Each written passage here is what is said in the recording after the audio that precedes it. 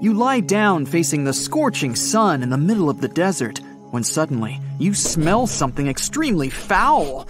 You try to crawl to the source to see if maybe someone there can help you, but all you see is a large hole in the middle of nowhere. You crawl there and stick your head down the hole.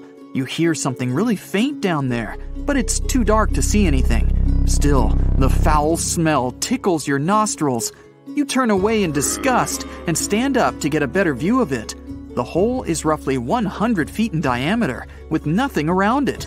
You've been wandering around the desert for days and just ran out of food and water, but far away, you see what looks like a small hut. You walk there for another couple of hours until you reach the outskirts of a village.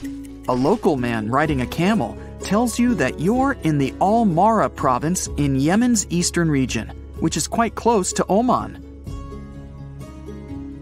He immediately takes you to his mud hut, feeds you, and gives you some water.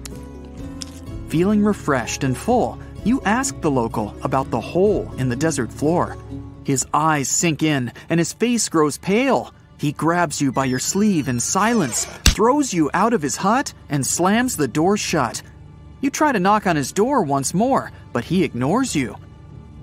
Out ahead is the village market, where you could surely get some answers from people. You head over there, and everyone starts staring at you as if you're some kind of threat. They sense something's off about you. You put on your hood and make your way to a merchant.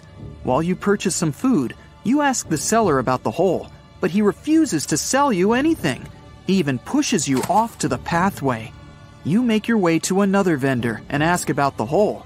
At first, he's reluctant to tell you anything, but after you buy a few items from his shop, he finally concedes. He takes you to a small inn and seats you down. He tells you to keep your voice low when talking about it. He then orders a beverage for you and begins explaining everything he knows about the hole. Legends have it that the well of Barhut, which is in Hadramaut, is a cursed place, a prison for spirits. He claims that any object that goes near it eventually disappears. The server comes back with 2 refreshing drinks, and the man quickly stops talking. As soon as the server leaves, he resumes telling you about the well. The reason why people were avoiding you when you mentioned the well was because it's believed that it brought bad luck to anyone who was near it. They were even able to feel it through you. The man tells you that he doesn't believe in such superstitions, but you want to find out more. At night, you head back to the well to find out if what he said was true. You sit down next to it and concentrate all your senses. It's quiet, nothing but the desert wind brushing against the sand. You hear something that sounds like a whisper coming from the hole, as if calling you to go inside. You get up from your meditation and walk towards the hole. The sound gets louder, but you still can't make anything of it. You stick your head down the hole to listen while holding your breath, but it just sounds like gibberish. The next day, you get some rope and pikes and wait till nightfall to prepare for the next step, descending down the hole. Nighttime comes again, and you set up the ropes and tie them around a tree. You climb down while holding the rope with one hand and a torch with the other, and scale down. You try to breathe through your mouth, but you start to feel like you need to catch deeper breaths the lower you go. The hole is believed to be around 850 feet deep, but you were only able to go down around 20. You didn't expect it to be that deep. You start climbing back up, but you decide to drop the torch into the hole to see how far it goes. You see the flame getting smaller and smaller as it disappears into the darkness. Maybe the man was right, just village folklore about something they can't explain. Scientists claim that the hole is millions of years old and has practically no ventilation. Even though it's been around for such a long time, it remains as mysterious today as it's always been. You're walking in Siberia, looking out for some reindeer, when suddenly you hear a loud explosion from the distance. All of your reindeer scatter around, and you're too much in a frenzy to collect them. You run to the source of the blast and find a huge crater in an area you just passed through. In August 2020, a massive hole was discovered in Siberia, Russia, being around 100 feet deep and around 65 feet wide. The local residents and researchers were stunned to find it there. this is the 9th hole documented in the region since 2013. You call the local authorities, and a huge team of scientists arrive with weird-looking scientific equipment. They claim this crater is the biggest one they've seen so far. Most of these craters were found by accident when people went on non-scientific outings by helicopter or by hunters and herders. Scientists aren't able to wrap their heads around it, but they knew exactly where to start. Permafrost, the thing that covers 2/3 of the whole country's territory. Scientists believe that by studying the permafrost, which contains certain chemicals, we can find out why these craters are popping out. Samples of the craters contain a lot of chemicals, but most notably, methane. Scientists took plenty of samples of the frozen soil from the ground and the ice. They had to descend down the crater to collect most of them. And within 2 years, these craters end up turning into lakes. According to their studies, the gases, which are mainly made up of methane, accumulate in the upper layers of the permafrost, and they can come both from the deep layers of the earth and those close to the surface. These gases end up getting trapped in the frost as they accumulate, creating enough pressure to burst through the frozen ground. They claim that these giant holes are a result of the growing temperatures, but that's just one theory. They're still not really sure how they could have formed. But because most of these craters form in remote areas of the Arctic and take years to shape, no one really talks about them. You're fast asleep in the city of Fukuoka, Japan. At around 5 a.m., you hear a loud explosion and feel the ground shake. Japan is prone to earthquakes and tsunamis, so you're prepared for the worst. But the ground isn't rumbling, and the building isn't shaking anymore. You check the power, and nothing. The whole apartment and neighborhood is completely dark. You look far out from the balcony and see a huge hole in the middle of a 5-lane road. You leave the building and join the crowd gathering outside. The hole is about 65 feet deep, and it swallowed everything around it. The traffic lights, sidewalks, and a bus stop are all gone. Even parts of buildings are destroyed, leaving the support beams still standing. The whole subway system is totally dysfunctional, and about 800 households are experiencing blackouts. Even the airport and subway had a bit of it. The local authorities evacuate the entire area in case more sinkholes or gas explosions occur. A few days later, it's all fixed. It only took the Japanese engineers and contractors 48 hours to fill it up, and a week to reopen the road to the public. The explosion might have been caused by some construction on a subway line, but the sinkhole is sinking again. People noticed that the road seemed to decline by about 3 inches in heavy traffic. But with quick maintenance, Japan can fix anything in the fastest way possible. Whittingdean Water Well. It may have the title of the deepest hand-dug well in the world, but at first sight, it's just a small covered well you wouldn't even assume that it's there. It's located somewhere close to Brighton and Hove, England. Despite its inconspicuous appearance, it's as deep as the Empire State Building is tall, 1,280 feet straight down into the dark, wet ground. Hey, toss in a penny and make a wish. Wait, it's not a wishing well. Never mind. In the middle of the 19th century, one powerful corporation wanted to build a new workhouse in the area that today is known as Elm Grove. They decided to add it to an industrial school for juveniles as well. It was established for those whose parents were living in the local workhouse, and the aim was to teach the youth the habits of industry. The corporation wanted to provide water for their new institution, so they dug a new well. It was too expensive to bring piped water in from the nearby waterworks.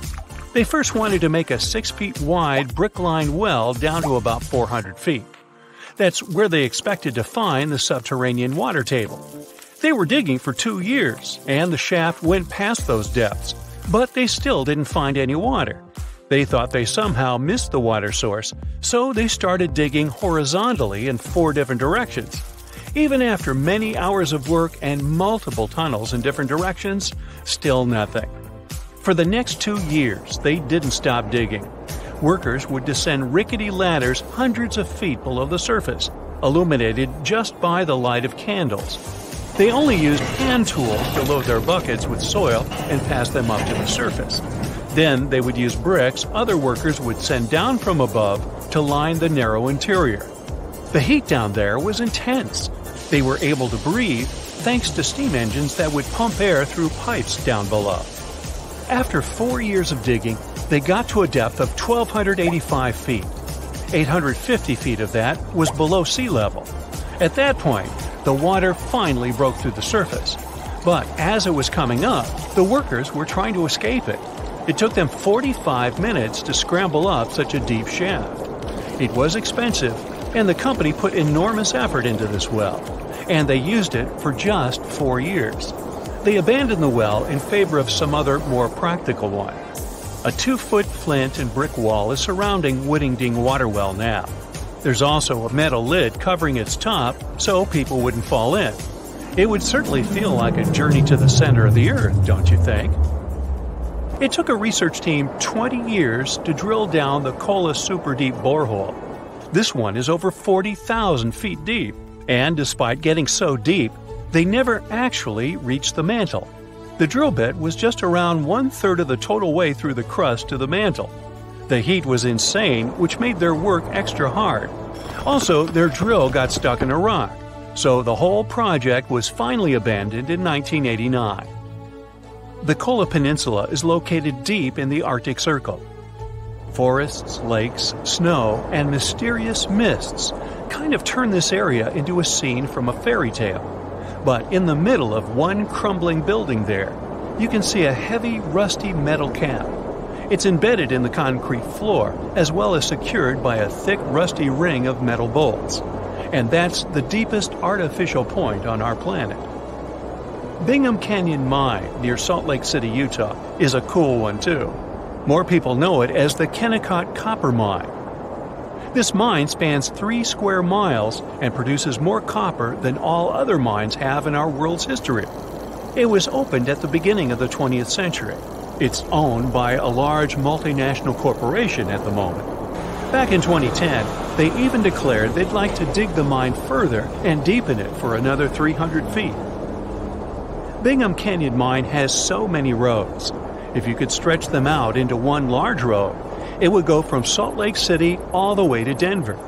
There was a massive landslide in April 2013 in this area, so strong it even caused its own earthquakes. This is the world's deepest open-pit mine, so deep astronauts can see it from orbit. Humans first started digging towards the planet's mantle in the 1960s.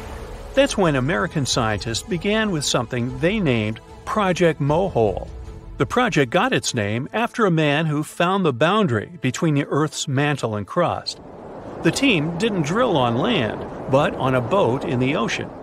The crust is actually thinner on the ocean floor, although the difficult part is that the crust is the thinnest in areas where the ocean is deepest. Go figure. The researchers were drilling next to the island of Guadalupe, which is off the west coast of Mexico. There's a pit of impressive size and an amazing background story. One man in a drought-ridden part of India has really done the impossible. He dug a well in only 40 days. His wife wasn't allowed to draw water from a well that was in the village because of the caste they belonged to. The man decided to dig a well by himself and give a source of water both to his family and the community. Nobody believed it was possible, but he took his shovel and kept digging day after day before going to work every morning, and later in the evening after he would finish the work. 40 days later, he finally got to the water and proved that some people can sometimes truly stretch their mental and physical limits to achieve what's impossible. Now imagine how difficult it is to dig a mine by hand. And we're talking about a really big hole mine. They would mine diamonds without any machinery. You can find such a case in South Africa in the province of Kimberley. A geological pipe there was formed after a breakthrough of gases in the crust of our planet. The pipe was named Kimberlite after the location, just like others in that area. It's in the shape of a pretty large carrot. You can see its upper conical part that narrows as it goes deeper, turning into a vein in the end. 1870 was the time when the diamond fever began in the city of Kimberley. Nearly 50,000 people were mining and extracting more than 20 million tons of soil using only their picks and shovels. The development area was close to 2 million square feet. They dug up to 787 feet from 1871 to 1914 and extracted enormous amounts of diamonds, worth more than $1 billion. This mine has become an artificial lake. Today, it's the most picturesque landmark in this province. Darvaza Crater is one of the world's most unique spots you can find. It's a burning hole people actually made more than 40 years ago. This gaping crater opened up in the desert of Turkmenistan. It was most likely a consequence of a drilling mishap. Geologists then set it on fire on purpose. They were afraid all those noxious gases would have a negative impact on the environment, so they wanted to burn them off. They also wanted to prevent the spread of methane gas after the ground below the drilling rig collapsed into a cavern. So now we have a 98-foot deep hole. They thought the crater would burn for only a week. Oops, but they were wrong. Thing is, the crater's been burning for over 40 years now. Actually, it's not that bad. The hole on fire eventually turned into a quite popular spot that attracts many tourists. This site looks like the portal to the Earth's core. Hey, maybe you have some marshmallows we can roast? There's not much to do in Antarctica except scientific work. You could check out the wildlife, like some cute penguins and seals. And you'd get to see the occasional whale swimming around. Antarctica is one of the biggest lands out there that's only inhabited by scientists and researchers from all over the world. These scientists dug a hole through some pretty thick ice to study the ancient air and how the atmosphere cleans itself. They used a special drill and dug a clean cylindrical hole 450 feet below the surface. Some of this ice can be up to 800,000 years old and is a good indicator of what the climate was like in the past. It's like checking out tree rings to determine how old a certain tree is, except it's more complicated than that. After the effortless digging, they decided to drop some ice to the bottom of the hole to see what would happen next. They heard some really unusual sounds.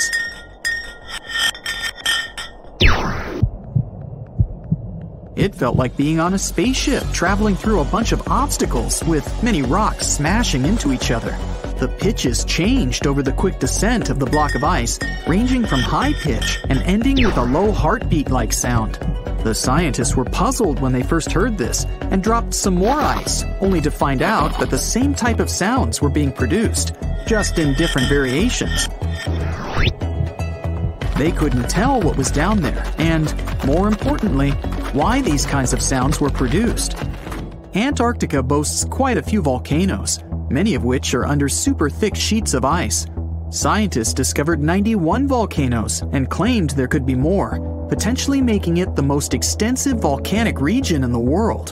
While they were doing regular scientific research, they came across many unmistakable large cone-shaped figures underground.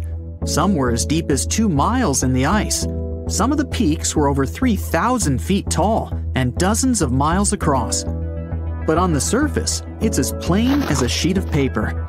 They may have dropped that block of ice inside an actual volcano that they were standing on, but it's unlikely. Even though the underground volcano presence was discovered by accident, there's a small chance they were actually standing on one where they had their workstation set up. It's more likely that they worked in an area where studying ancient climates is easier and less dangerous than other places. They collect ice samples and study them in a lab. It's like discovering a prehistoric insect embedded in amber millions of years ago when dinosaurs used to roam the land. But instead of little bugs, scientists study ancient dust, air bubbles, sea salts, volcanic ash, and anything else that may have come from the environment. They can practically tell how the climate was during that time. These ice samples might show that Antarctica's western ice sheet melted when the Earth's climate warmed up. If it did, then it's likely to happen again. That would mean sea levels rising, affecting coastal cities and small remote islands. But scientists aren't sure it's true, despite some evidence to back it up. The process of studying ice samples can take a week or even a year, depending on what they find. They crush or melt the sample bit by bit. And like those tree rings, the deeper the layer, the further we go back in time. In order to study ancient bubbles trapped in ice, researchers have to crush the samples under a vacuum hood to keep the air out while extracting the air and putting it in vials. There are various instruments and devices to study the ice samples, but because it's so sensitive to damage, each measurement must be in a clean room setting so that nothing gets compromised. The scientists have to wear proper bodysuits and many layers of gloves and constantly get ventilated. Even something as tiny and insignificant as a fingerprint can ruin a sample. They look for certain patterns to see changes in the atmosphere's composition and temperature. But dropping a few blocks of ice down a hole wouldn't be so bad. The reason why it made such a peculiar sound is the same reason why a moving car sounds different when it's honking than when it's stationary. The scientific word for it is the Doppler effect. It's an obvious change in the frequency of a wave with respect to an observer who is moving relative to the wave source. The effect doesn't mean the frequency of the sound changes, it just shifts. And this can be said about other types of waves, like water and light. But sound waves are the most popular ones when it comes to the Doppler effect. So, when the scientists dropped the ice block down the bottom of the hole, the sound waves traveled back up and bounced around the narrow tube where they drilled. That's why they got the pew pew sound. Let's not forget that this ice block traveled 450 feet beneath us. Oil ships dig holes in the oceanic crust that go thousands of feet beneath the Earth. The Kola Super Deep Borehole in Russia is the deepest hole ever made by humans. It goes more than 40,000 feet below the surface and took almost 20 years to reach 7.5 miles. Below it is only half the distance to the mantle. In terms of the whole Earth, this very deep hole is literally scratching the surface. This wasn't a hole to dig for oil, and wasn't in the ocean either. The drilling was stopped in 1992 when the engineers found out that the temperatures were 100 degrees Fahrenheit higher than they predicted. And then it was abandoned, and it's just been a barren hole now. But that's the closest we've dug to the center of the planet. The scary thing is that some of the workers on the site could hear voices coming from within. All the way in Yemen, an ancient hole exists in Barhout, in the east of the country in the middle of the desert. It's actually closer to Oman than to the capital Sana'a. This hole has puzzled experts and locals. Unlike the holes in Russia and Antarctica, this wasn't man-made. Or was it? It's been around for many years, and the locals try to steer away from it. They don't even like talking about it, since they claim it brings bad luck to those around it, or to whoever utters its name. They claim it was created as a prison for spirits, but many rule that out. The hole is 98 feet wide and somewhere between 330 to 650 feet deep. You can also hear strange sounds coming from the inside. But according to some scientists, the well has little to no ventilation and barely has any oxygen down there. So it's unlikely that anyone or anything lives down there. The Challenger Deep in the Mariana Trench caught some low-pitched grumble sounds in March of 2016. Some of these grumbles were followed by screeches. They caught these sounds in a span of weeks, using a titanium-encased microphone so that the immense pressure of the lowest point on Earth wouldn't crush it. They had to lower it slowly as well, since it's 1,000 times the atmospheric pressure at sea level. For 23 whole days, the microphone recorded typical sounds of whales passing by and boats sailing across from above, and even rumbles of nearby earthquakes, but they still couldn't determine what caused those initial sounds. The researchers couldn't understand if the noise from the bottom of the Mariana Trench was caused by humans or was natural. They also wanted to know if these sounds affected marine life, like dolphins and whales that rely on echolocation. They still can't figure it out, but scientists estimate that the ocean is about 10 times noisier than it was 50 years ago. With technological developments in shipping, submarines, and underwater construction, the ocean will only get louder with time. Northern lights come with sounds, which nobody talks about. They're usually audible when the auroras are at their most powerful presence. Scientists were always puzzled as to what caused the faint popping and crackling, even though they were very far above us. They used some special microphones and found out that the sounds came just 230 feet above us, which is pretty low. They're caused by electrical charges gaining power in a specific region of the auroras. The electrical charges are disturbed by magnetic storms that fire up the northern lights. As a result, some tiny sparks are released into the atmosphere, causing the faint crackling and popping noise. Let me take you to a place that seems to be out of this world. Life inside this cave has been isolated from the outside world for about 5.5 million years. And it does show. See for yourself. Due to such a long isolation, the conditions inside the Moval Cave are like nowhere else on our planet. A unique ecosystem is flourishing there, even though there is a severe lack of sunlight inside the cave, and the air is toxic. The cave, located a few miles west of the Black Sea in Romania, was first discovered in 1986. Nowadays, you can only visit it if you have special permission. Plus, the central caverns are guarded naturally by narrow limestone tunnels and vertical shafts. So, if you're no stranger to claustrophobia, you'd probably better not enter this place. In the depth of the cave, the air has twice less oxygen than the air outside. Instead, it contains a lot of carbon dioxide and hydrogen sulfide. So not the freshest air you can breathe. It's also pitch black inside the cavern. But despite, or should I say, thanks to, this cocktail of extremely harsh conditions, the site is a true goldmine for biologists. Shockingly, life seems to be booming here. In a 1996 study, scientists identified 48 species, and 33 of them were unique to the cave. Most of the creatures inhabiting the cave are tiny, with long limbs and antennae that help them navigate in the dark. They have no vision and lack pigment, and it makes sense.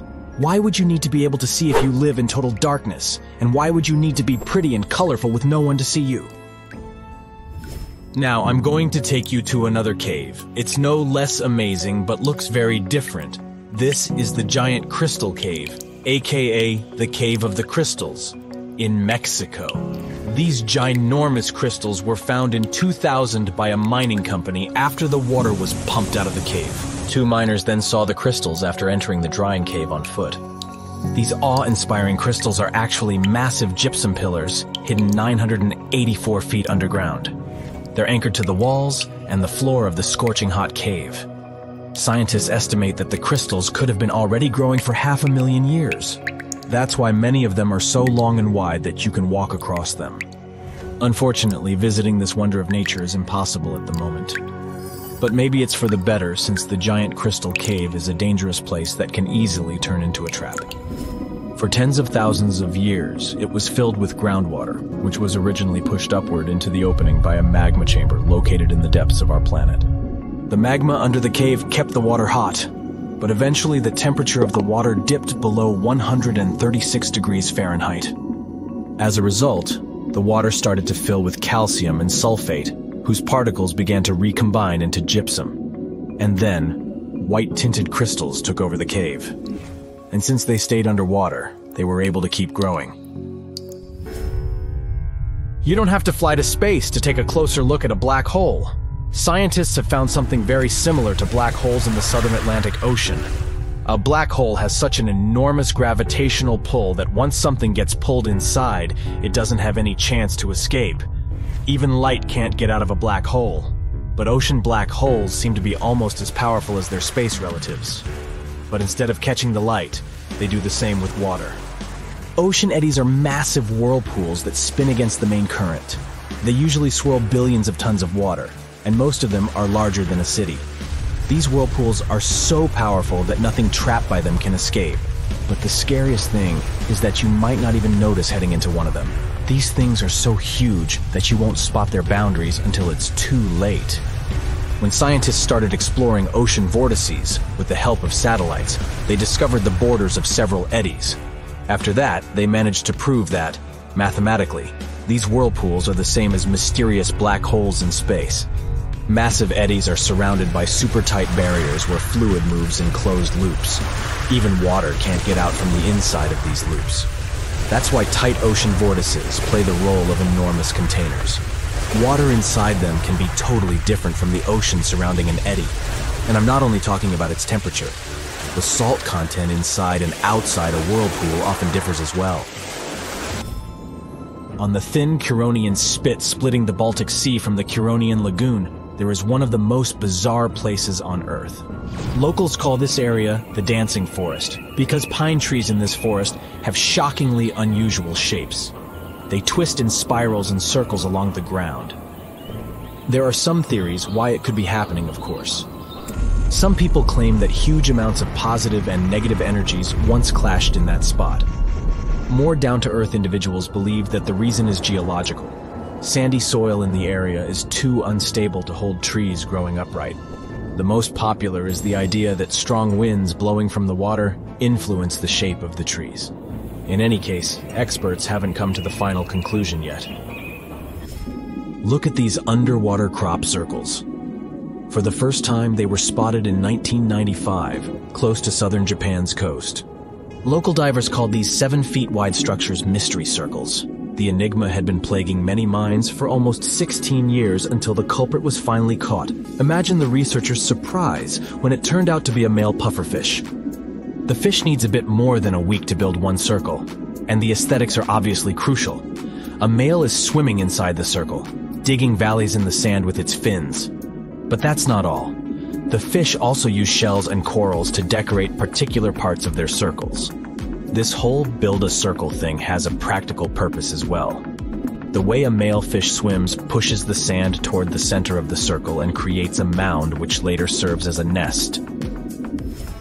The next mystery on our list is in the Caribbean. Just off the coast of Belize, there's a giant sinkhole. That's the Great Blue Hole. It's about 1,000 feet across and more than 400 feet deep. Once, a long, long time ago, this hole was a cave. But then rising waters filled it, making it collapse in on itself.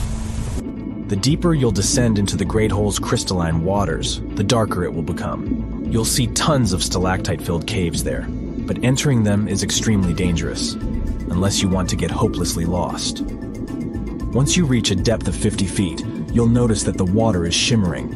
That's the invisible line dividing the sinkhole's salty top from the freshwater abyss. You might want to turn back right now. Who knows what you might come across in the murky depths.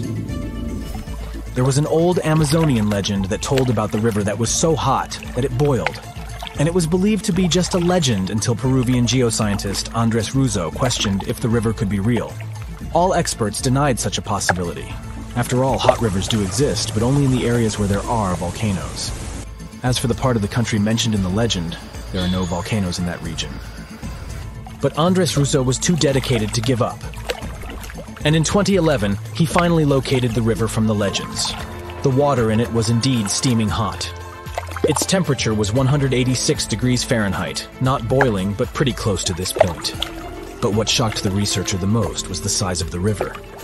One could think that the almost boiling water was the result of the activity of an underwater hot spring.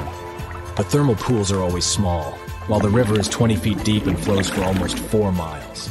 This is the only river of its kind on our planet. Ah, portals. Non-existent, but incredibly fascinating phenomena that we see in sci-fi media all the time. We've tried to invent them and understand how they could work from ancient times. But what if portals were more than just a fantasy? What if they were real and could actually be created and controlled? What if we could manipulate the very fabric of space and time itself? If you think about it, this idea raises a lot of paradoxical questions. For example, what happens if we try to carry the portal through itself? Or what if we squeeze and put 2 interconnected portals on top of each other? Well, actually, there are no right answers to these questions. Since portals don't actually exist, we don't know how physics works in them. But we can try to imagine what would have happened and answer these questions from the logical point of view. So let's give it a try. Our first mind-boggling question is, what would happen if we took 2 interconnected portals, like in the Portal game, and passed one of them through the other? Starting with the hard one, huh? Alright, so we have 2 portals, the orange one and the blue one. Everything that gets into the orange portal flies out of the blue one, and vice versa. They're interconnected. If that's the case, then logically, if the blue portal passes through the orange portal, it has to go out of itself. But is it even possible? And what kind of chaos will something like this create? Theoretically, this is possible, but it will be very strange. Since the portals are interconnected, no matter how we turn and move them, the object going through them will always have the same position relative to them.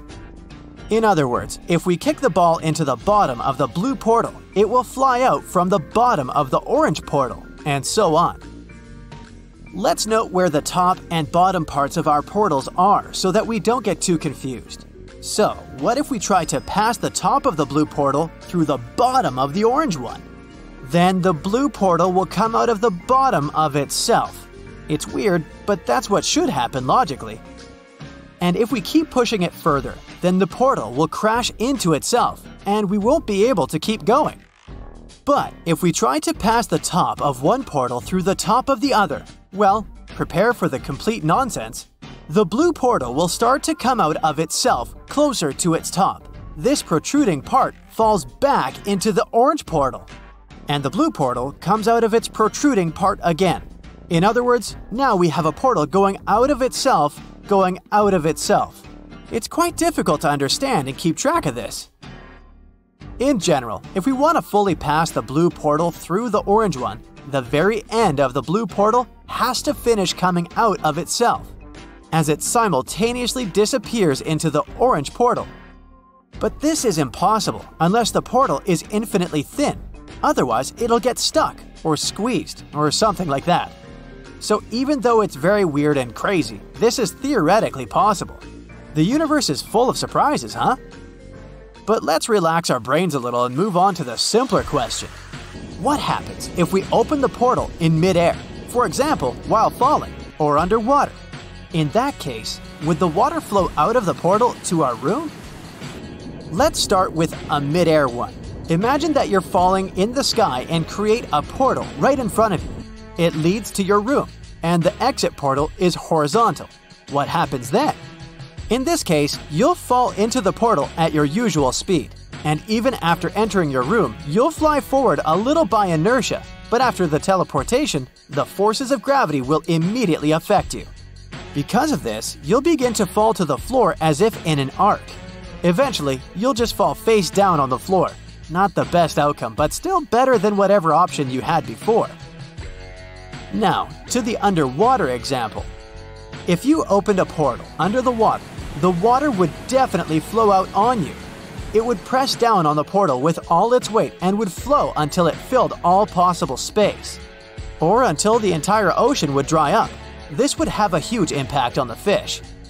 If you opened a portal to the depths of the ocean, where the pressure is huge, and the water would start pouring into a place where the pressure and temperature are completely different, almost all the local marine life could say bye-bye. In other words, if one day we have portals, please don't do it. Now, get your brain in gear for another paradoxical question. What if portals could be stacked, with one leading to another, and so on, creating a chain of connected spaces? Would that be an infinite loop? A never-ending cycle of teleportation? Sounds like a sci-fi dream come true. But is it really that simple? Unfortunately, the answer is no. What happens in this case depends very much on the portals themselves and where they lead. For example, if one portal connected to a space with low gravity and another to a space with high gravity, imagine what that would do to your body. Actually, it's better not to imagine. But that's not all. If we do somehow create a chain of portals, it will lead to great instability or even collapse of these spaces. In short, the consequences will be unpredictable. However, all of these scenarios are just theoretical, as portals are a work of fiction. It's difficult to make a scientifically and logically accurate prediction of what would happen in these situations. The next question is, what if you could teleport into a moving object, like a car or a plane? Sounds scary already, doesn't it? Hold on tight, we're about to break the laws of physics. First, let's talk about momentum. When an object is moving, it's got a certain velocity, and you guessed it, momentum. This means, according to the law of conservation of momentum, the total momentum of a system stays the same unless an outside force comes into play. But what happens when we teleport a person into a moving car or plane? Well, that's a sudden change in the object's mass and therefore its momentum. This change in momentum can cause the car or plane to go haywire, potentially resulting in a crash or, at the very least, a seriously bumpy ride. And let's not forget about the shockwave that comes with suddenly materializing in a moving vehicle. It's safe to say things could get pretty nasty. So again, if we ever get portals, please don't try this at home. And here comes the final question. Let's take one physics mystery and combine it with another. What if you could portal into and out of a black hole? Entering a black hole is incredibly dangerous, to say the least. It may end really badly even for an object traveling at the speed of light. The intense gravitational forces near a black hole can cause objects to be stretched and distorted into some crazy shapes. This is a process known as spaghettification, which is a really scientific term, by the way. And don't forget about the intense gravitational forces which cause the laws of physics as we know them to break down. In other words, your little portal experiment would have some catastrophic effects. In short, you would be spaghettified before you could even say, "Whoops, I shouldn't have done that." So, there you go, folks. The thought experiments about portals are a fun and imaginative way to explore the limits of our current understanding of physics and what could be possible in the future. While the scenarios we discussed are purely hypothetical and not based on any actual science, they still give us a glimpse of fantastical possibilities of the world with portals.